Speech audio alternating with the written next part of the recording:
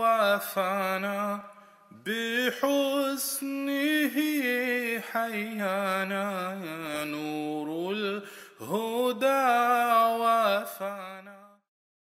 Assalamu alaikum wa rahmatullahi wa barakatuh. My dear viewers, Alhamdulillah, we are going to resume our tafsir of Surah An-Naba from verse number 13. أعوذ بالله من الشيطان الرجيم بسم الله الرحمن الرحيم وجعلنا سراجا وهاجا. And we have made therein a shining lamp. Sadaqallahu al-Azim. My dear viewers, Alhamdulillah, in the previous lesson we concluded by discussing the tafsir, the commentary of verse number 12. وَبَنَيْنَا فَوْقَكُمْ سَبْعًا شِدَادًا, in which Allah Almighty made mention that He has built above us 7 heavens. Now, as we know that Allah Almighty, when He creates something, it is flawless.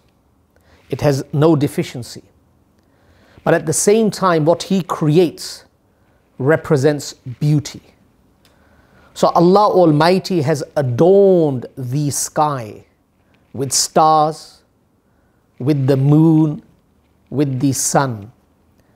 And many a times at night time when we look up, we are astounded. We are amazed at the beauty that is on display. There are so many stars that intensify the beauty of the sky. Now Allah Almighty is saying that He has created the 7 heavens over us, but at the same time this heaven that is above us is beautified with a sun. And if we were to study the sun, there are so many fawaid, benefits attached to the sun. Number 1, it gives us light. It removes the darkness. Number 2, it provides heat. You can go to Europe and ask many people that what do they like about Australia? And they will say that it is the weather in Australia. You have warm days. They crave for a day in which they can go out and enjoy the sun. They may have a couple of months in the entire year. Alhamdulillah, we have a very balanced weather system. So we have the beautiful sun over and above us. And the heat of the sun allows us to be in a state of happiness. When I was traveling through Europe, I found many people, and it was winter. They were struggling to bring a smile on their face, very gloomy. And I asked a few people when I went to people's houses, and they said that the reason is the weather has an impact upon your personality. And because the weather is gloomy, the people are gloomy. But he said that if you come to this country in summer, you will find that people are smiling and they are greeting. So Allah Almighty has created the sun for heat, for light, and then the rays, they are very beneficial for the health of a human body. As we know nowadays that men and women, they may go for a blood inspection, they'll go for a blood sample, and they will find that they have vitamin D deficiency. So what does the doctor say? The doctor will say you need to sit in the sun or get the light and the heat of the sun. Try to be in the sun before 9:30 a.m. before the Salatul Duha, the forenoon prayer. Or try to be in the sun after 4:30. Meaning that in the rays of the sun, there is vitamin D for us. And there are many other benefits, health benefits for human beings. But what we learn from this verse is that Allah Almighty has created a sun and has placed this sun in the sky that is above us. and it basically allows the sky to display beauty. Not only the sun, but the moon and the stars. I'm going to share something that I experienced when I went for Hajj. 2 years ago, when we went for Hajj, we experienced that the temperature in Mecca was cooler than Medina. The temperature in Mecca was cooler than Medina. So when we were in Madinatul Munawwara, the city of Nabi Kareem Muhammad sallallahu alaihi wasallam, I expressed this to a local person. I said that indeed there is solace of a different kind in Madinatul Munawwara. The environment is very different than Makkatul Mukarramah. But this year I have experienced that the weather in Mecca is cooler. And this local brother says something that I was taken back. He said that the temperature in Medina is hotter because there are two suns here. One sun is in the sky and the second sun is buried in the ground. And he pointed to the grave of Nabi Kareem Muhammad sallallahu alaihi wasallam. And he said that's why the temperature in Mecca is cooler and the temperature is hotter in Madinatul Munawwara, because Nabi Kareem Muhammad sallallahu alaihi wasallam is in Madinatul Munawwara.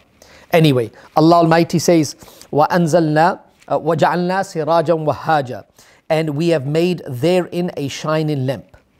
Verse number 14, وَأَنزَلْنَا مِنَ الْمُعْصِرَاتِ مَاءً ثَجَّاجًا, and we have sent down from the rainy clouds abundant water. Another phenomena that we experience in our life multiple times is that when we look up, we find that there are clouds that are carrying water.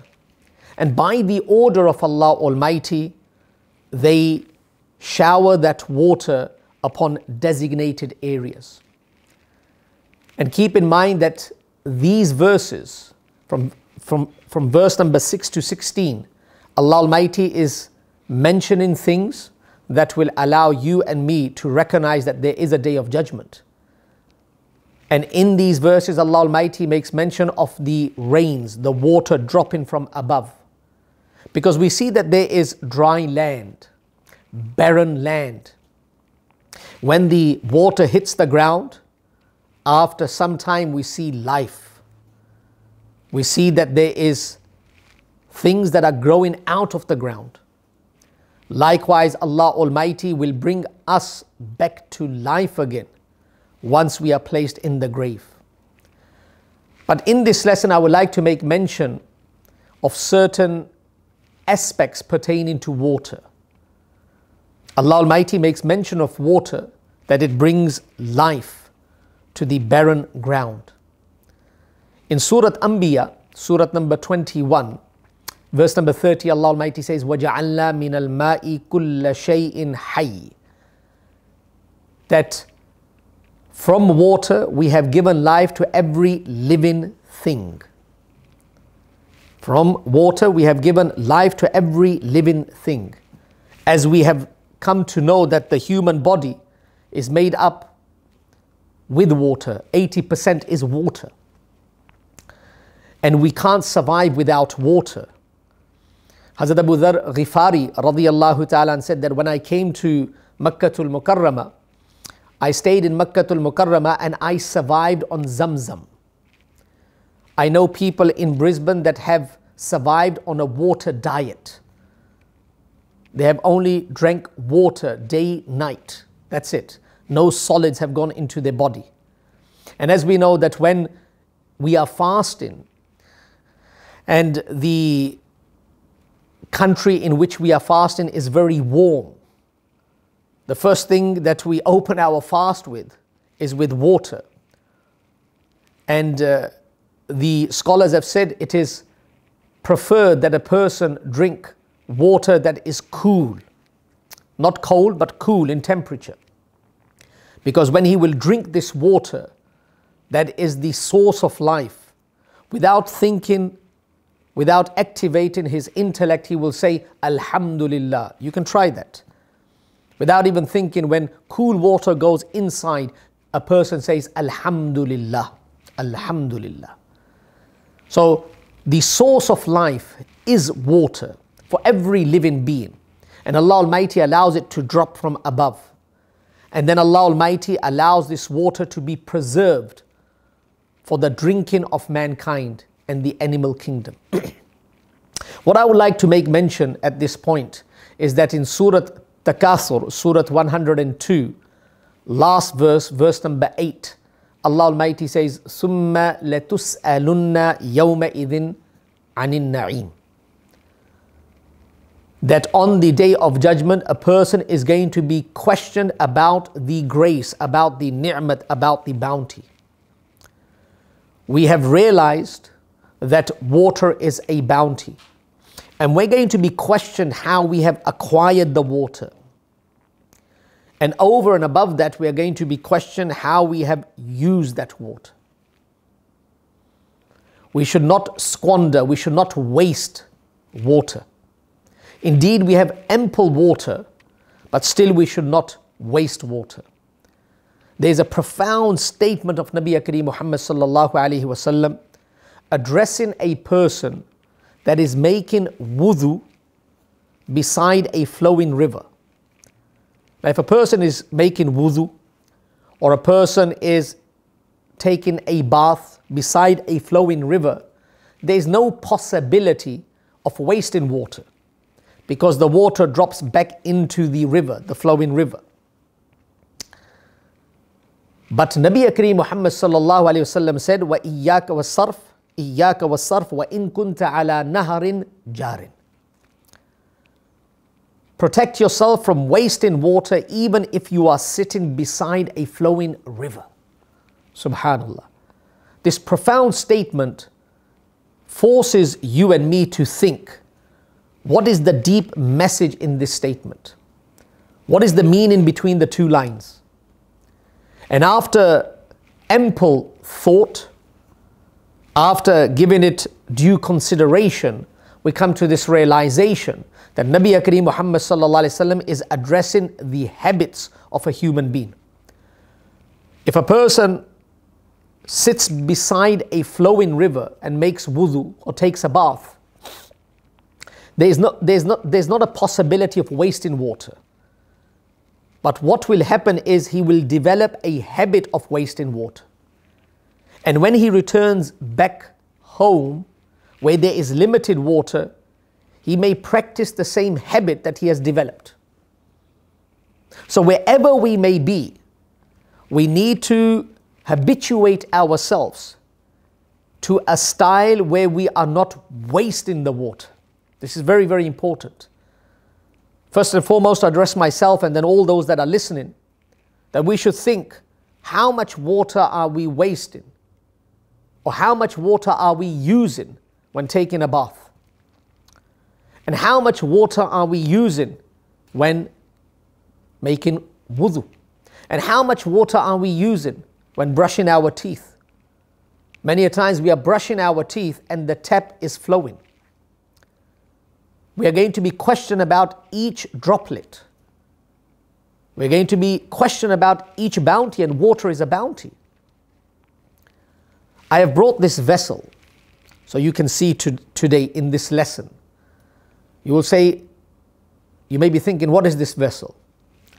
I purchased this from the Holy Land, or a person, he gave this to me as a gift, who went to the Holy Land. Allah Rabbul Izzat reward him. This is known as a mud. This vessel is known as a mud.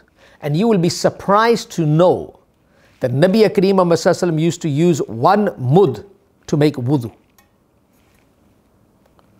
So whatever water this vessel can contain, the Nabi of Allah used to make wudu with that much water. Ajib. And it is very little. And as we know that when we're making wudu, most probably we are washing our face with this much water. The Nabi of Allah used to perform a perfect wudu. a complete wudu. No body part was left dry. And he used to wash it 3 times, because washing each body part in wudu 3 times is the sunnat of Nabi Kareem Muhammad sallallahu alaihi wasallam. So he will not miss out on that sunnah. Despite all that, this is how much water he needed to make one wudu. And let me share something else with you that will make you more surprised. The Nabi of Allah used to make ghusl with a sa'a, that is the name of the vessel or the container. And the scholars have said 4 of these is 1 sa'a. 4 of these muds is 1 sa'a. So with 1 sa'a, the Nabi of Allah used to make an entire ghusl, where he used to wash from top to bottom, from side to side. Only that person can make wudu with this and ghusl with a sa', who appreciates this bounty. Just like we don't waste our wealth, they did not waste water. So we need to look at water as the source of life and appreciate clean, drinking, cool water readily available. I have read in the books that once Harun Rashid was traveling with an entourage. Somehow, by the will of Allah Almighty, he was left behind, or the entourage missed out upon Harun Rashid. They did not know where he was. So Harun Rashid was traveling alone through the jungle, through an area that he was not that environment was not known to him. And in the distance, he found that there was a lamp. And he was very, very thirsty, because he had not had water for some time. So he went to that roshni, to that light, and he found that there was a person there. That person recognized Harun Rashid as a king. And he knew that Harun Rashid is lost. Harun Rashid said to him that, I am very, very thirsty. Can you bring me a glass of water? So this person went and he brought a glass of water. But at the same time, he was a very wise person. And he knew that this opportunity does not come about very often. So he wanted to avail from this and give some sabaq, lesson to Harun Rashid. So the water was in the container. He was to present it to Harun Rashid, and he paused. And he said to Harun Rashid that right now you are so thirsty. If I was to put a value to this glass of water, or if you were to put a value to this glass of water, what will the value be? What are you ready to give for a glass of water? So Harun Rashid thought about it, and he said that I am ready to give half my kingdom. Because I will only avail from my kingdom if I survive, and if I don't drink water now, I'm not going to survive. I'm going to die due to thirst. So I'm ready to give half my kingdom. So the person gave the glass of water to Harun Rashid. He drank the water. And after drinking the water, the person said that, can I ask you another question? He says, yes. He said, this water that has made it inside you, if for some reason it did not exit your body, how much would you pay, or what value will you put for the exiting of this water from your body? And Harun Rashid thought about it, that if the water does not exit my body, I will be in immense pain. He said, I am ready to give half my kingdom for the water to exit my body. So this old man said to Harun Rashid, the dakhul and the khuruj, the entry of this water and the exit of this water, that is one glass of water, the value of it determined by you is your entire kingdom. Your entire kingdom basically has been evaluated by you, and it is one glass of water, the entry and the exit. So this is a profound lesson. There's a profound lesson in this. How many glasses of water do we drink? And without even thinking, we find a little bit of pressure, we feel a little bit of pressure, and we go to the bathroom and the water exits. Think about it if there was no water to drink, or there was water to drink, but we developed a condition where the water did not exit from the body. I came to know of a person in Pakistan when I was studying who was a family member that could not pass his urine. And he used to be in intense pain. And they used to take him to the hospital. And then somehow they used to allow the water to exit. So my dear brothers and sisters and children, whenever using water, be mindful that this is the source of life. Whenever using water, clean water, thank Allah Almighty. Think about this. Think about this. Use little water to make wudu, to take a bath.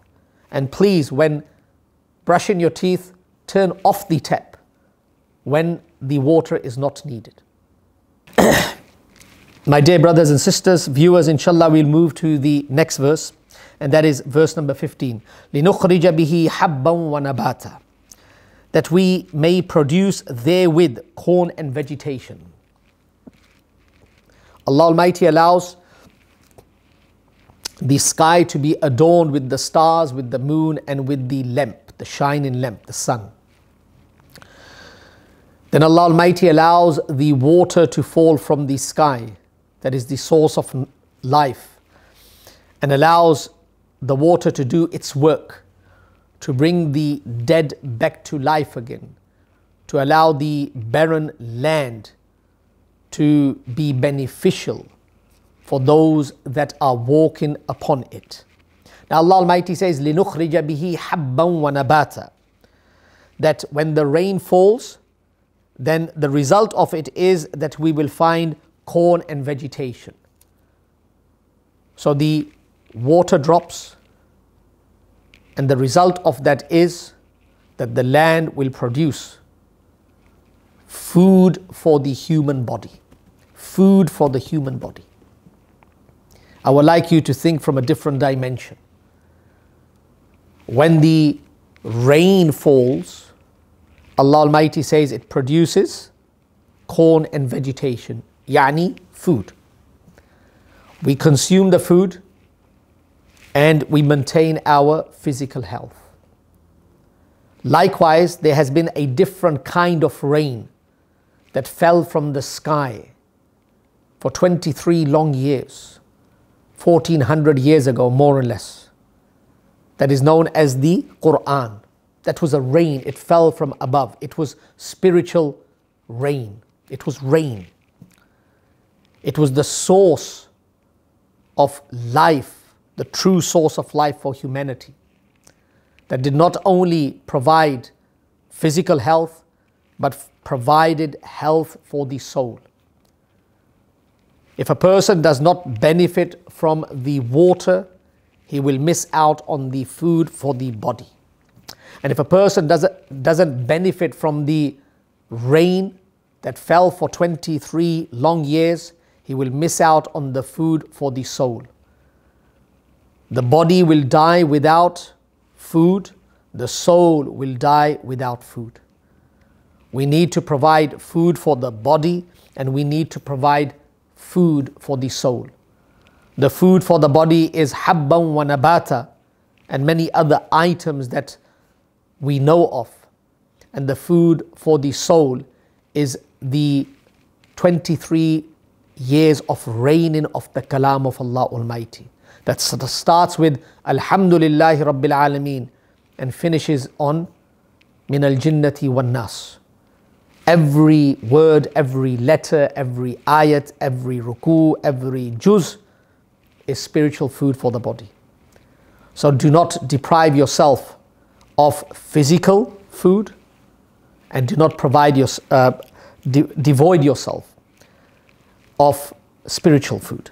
Next verse, وَجَنَّاتٍ أَلْفَافًا, and gardens of thick growth. Subhanallah. When the rains fall, we find that everything becomes lush green. lush green. So everything starts to blossom. Everything starts to blossom. And everything starts to grow from strength to strength.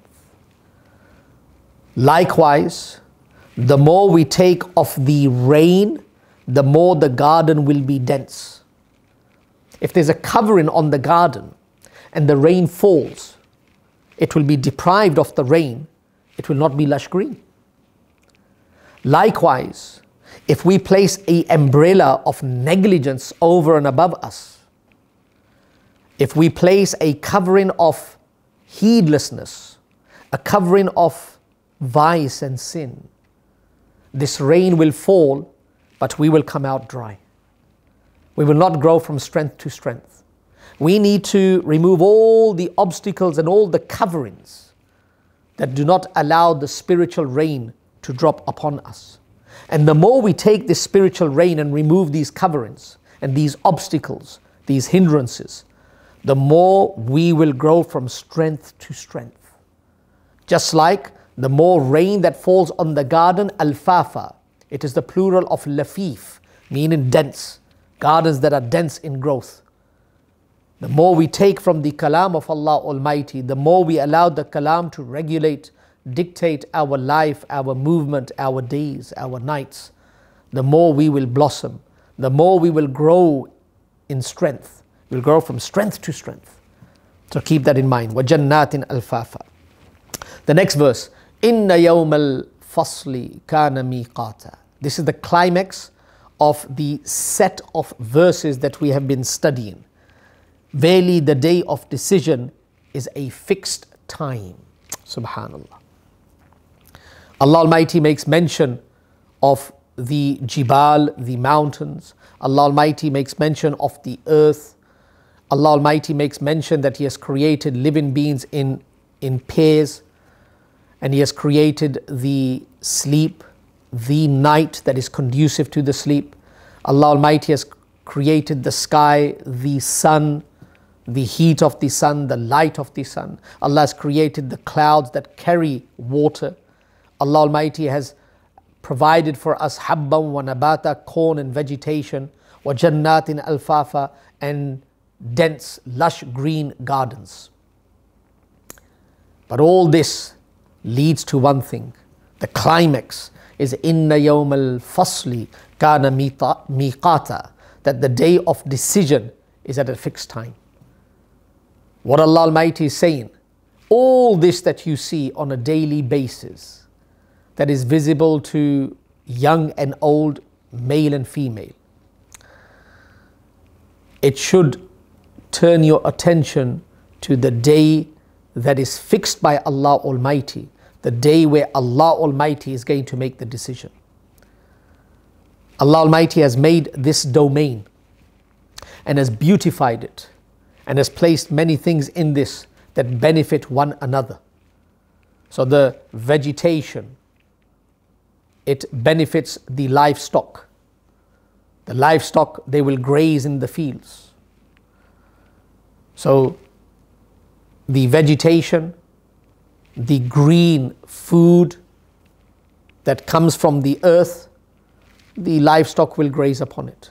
So that's where they will sacrifice themselves for the livestock. And then the livestock, they will sacrifice themselves for the human being. We need to sacrifice ourselves as well. And we need to sacrifice ourselves. This is the chain. We need to sacrifice ourselves to attain the pleasure of Allah Almighty. There's going to be a day where Allah Almighty is going to make the decision. I would like to draw your attention to the verse of Surah Teen, Surah 95, last verse. But we will study verse number 7 and 8.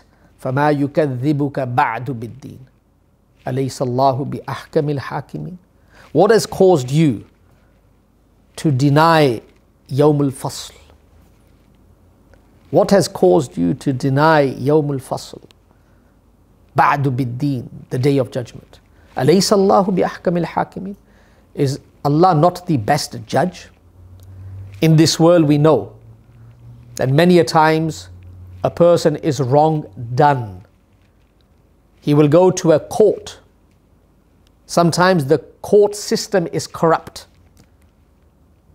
so he will never receive justice. Or he may go to a court that is not corrupt, but the barrister of the wrongdoer has the gift of the gab. He's very eloquent in presenting the case. He may deceive the judge, and the judge will give a ruling that is incorrect. Not intentionally, but unintentionally. Many a times we find one person that has done a lot of good, but we don't see the reward of the good that he has done. And sometimes we see a person has done a lot of wrong, but he gets away with murder. There has to be a day where the perpetrator of the crime is truly punished for the crime. The doer of good is truly rewarded for the good. And true justice is established. That's why Allah Almighty says, is Allah not the best of judges? وَهُوَ أَسْرَعُ الْحَاسِبِينَ, and very swift in judgment. We have run out of time. Inshallah, in the next lesson, we will speak about different aspects pertaining to this verse, إِنَّ يَوْمَ الْفَصْلِ كَانَ مِيقَاتًا. A recap of what we have studied today. We started by speaking about the sun. We made mention that there are many benefits attached with the sun. I gave you the story, my own personal story, where the person said that there are two suns in Madinatul Munawwara, and that's why it is hotter in Medina than Mecca. He pointed to the grave of Nabi Kareem Muhammad sallallahu alaihi wasallam. Then we made mention that Allah Almighty in verse number 14 speaks about the clouds and the rain, and we made mention that water is the source of life, as made mention in verse number 30, surah number 21, surah Anbiya. So we need to be very mindful when using water. I gave you the story of Harun Rashid.